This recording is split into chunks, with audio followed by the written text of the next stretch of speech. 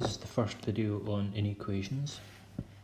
The first thing we should do is look at the inequation signs. So there are 4 of them.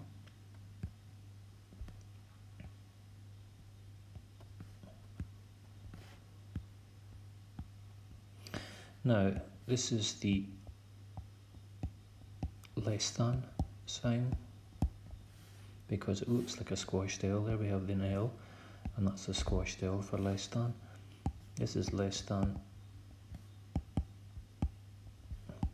or equal to. This is the greater than sign.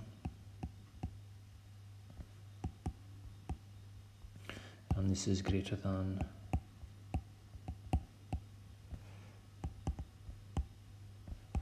or equal to. Now, first equation, first inequation, first example. X plus 2 is greater than or equal to 4. All the techniques that we learned when solving equations we can apply to inequations. So what I want to do is to leave the x on its own. I want to get rid of a plus 2, so I'm going to subtract 2 from both sides. And x is greater than or equal to. You'll notice the inequation sign doesn't change. 4 take away 2 is 2.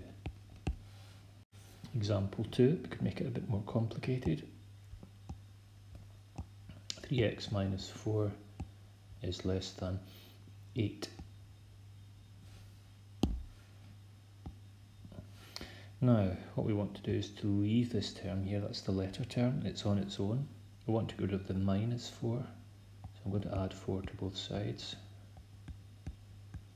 3x then is less than 8 plus 4 is 12. Now we can't leave it like that because we want x. I want to divide by 3. X then is less than 12 over 3, and x is less than 4.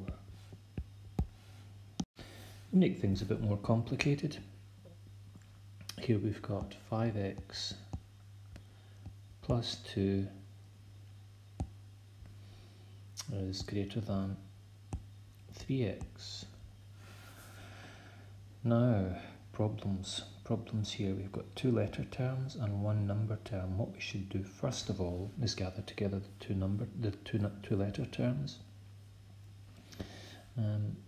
We've got 5x on the left hand side, 3x on the right hand side, so I'm going to subtract 3x from both sides.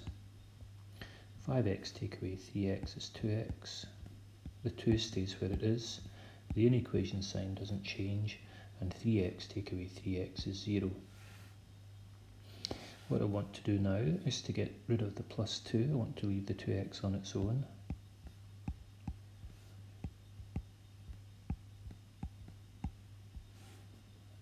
(2x) is greater than minus 2. Last thing to do is to divide by 2. X is greater than minus 2 over 2.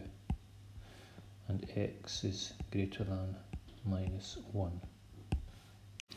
Example 4, and the last example for this lesson.